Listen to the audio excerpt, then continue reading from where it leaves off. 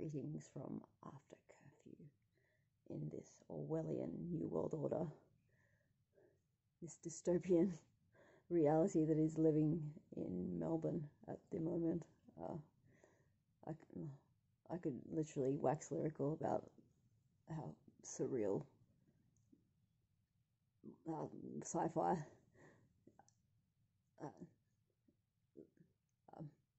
everything is at the moment, but that's not why I'm utilizing my finite amount of energy and brain space. The point of me doing this was to use this tiny little bit of energy that I've got to bring everyone up to date, to let everyone know what was happening. If no one heard from me for a longer bit, everyone would understand why. To kind of remember where you guys are brought up to. So I think I brought everyone up to me going downhill and Dr. Talbot in Sydney desperately trying to find someone in Melbourne that he trusted with a case as complex as mine to step up and take over care, because he wouldn't be able to offer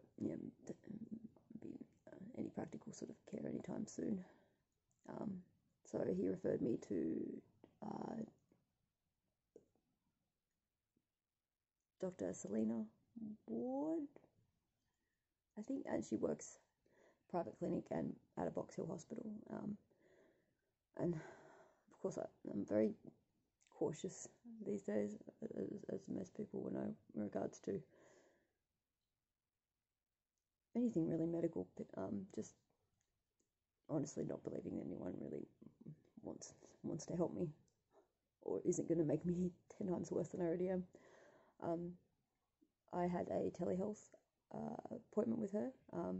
She was I could see her pajamas on under her jumper, kids' mugs, drawings on the fridge. Kind of see she was like her hands full during the pandemic, kind of like, I don't know, made it easier to see her as a human, and let my guard down. Our appointment went for an hour, and she pushed back another appointment to speak with me for another a half hour, 45 minutes. Really was thorough, to the point, inquisitive, and straight with me. She told me what no one has previously, not even Dr. Talbot, but I think the opportunity has not come up for Dr. Talbot to let me know how bad, or what was actually going on, because I hadn't been able to go up for my follow-up appointment earlier on in February, March this year. I did not know how. I thought it was just facing stenosis, and that could be fixed with a bypass, and I would get some sense of normality again. It turns out that is not the case. She, Dr. Selena, explained to me that 85-95% of people have any kind of stomach surgery, so hernia repair, bariatrics, and recover, go through the healing period, and back to a sense of normalcy. There is a very small percentage of people, and to this date, she was very adamant that there is no way to tell. No one can tell. There is no markers. No one can tell. This small percentage of other people, that if you interfere with their stomach in even the smallest of ways, their stomach will react with a vengeance. If it can go wrong, it will. And it does. If you interfere with it, the more you interfere with it, the worse it tends to get. The worse it, I'm sorry, I'm really not with it right now. I'm trying to get this out. So basically, I seem to fall into this percentage of people, a small percentage of people whose stomach is aggressively against being interfered with, and so my stomach is, there is not just a stenosis that is limiting, like causing a physical side effect, causing, putting a physical barrier up to me getting nutrition in, but unbeknownst to me, I've actually got nerve damage at the top of my stomach. So my stomach, it's not firing properly. It's not like completely dead, but like it's not reliably, and as it should, working as the stomach should, pushing food down, and this could be causing pain, or sometimes when I'm in pain, but we're not quite sure. So I have a two-part problem, one of which, as previously discussed with Dr. Talbot, we can look at addressing with moving bowel up to above the point of the stenosis, or doing a bypass. But again, because my stomach doesn't like being messed with, risk of more stenosis and complications there, and that's not even taking into account the secondary issue of the nerve damage, which likely will react the more we poke into it, and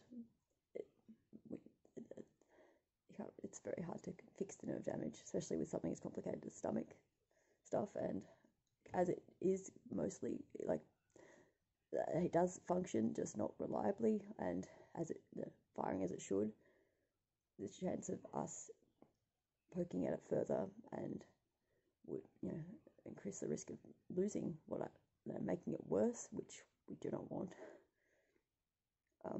And then even if we fix, negate one problem, being the stenosis, we're still faced with the issue of the nerve damage,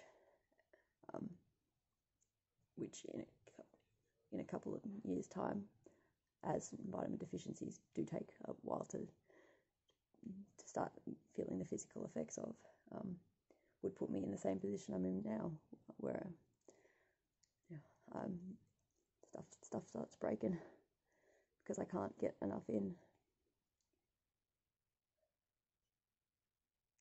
So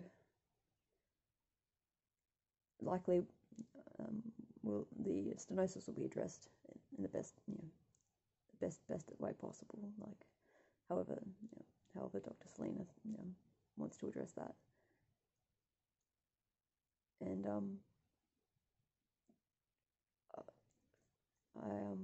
I will most likely need assistance getting the right nutrients in for the rest of my life, and that will be via most likely a PEG, and I'll eat what I can and have core nutrients via assisted feeds, with a feeding tube through my stomach, through a port in my stomach for the rest of my life. And there's no way to tell, and that's why, like, when you hear of some people's cases going bad with stomach surgeries, like, it could be a hernia repair operation, and this could happen. They're so bad, like,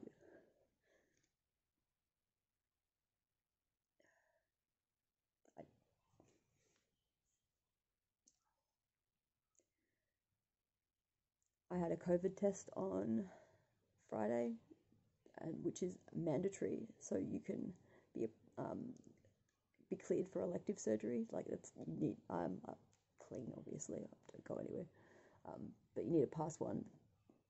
All elective surgeries have been cancelled except high priority. Dr. Selena put me on high priority, and got me in, I think, 2 weeks after. I think it's a week and a half since we spoke, at the Box Hill Hospital.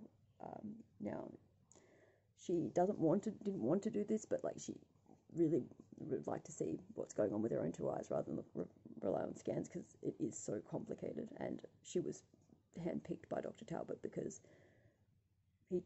she had, you know, she literally, and I know why after speaking with her, she is very, very good at what she does. I feel as secure as I can with a medical professional, I guess.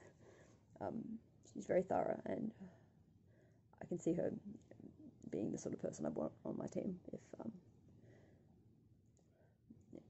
when thrown a hard problem. She wants to have a look herself, so she wants me to be put under and have another endoscopy, knowing that my current weight is barely above 39-40 kilos. She wouldn't do it unless she had to. She wouldn't do it unless it was necessary.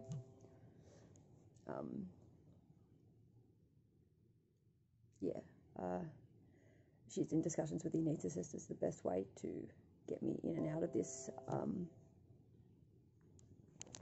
out.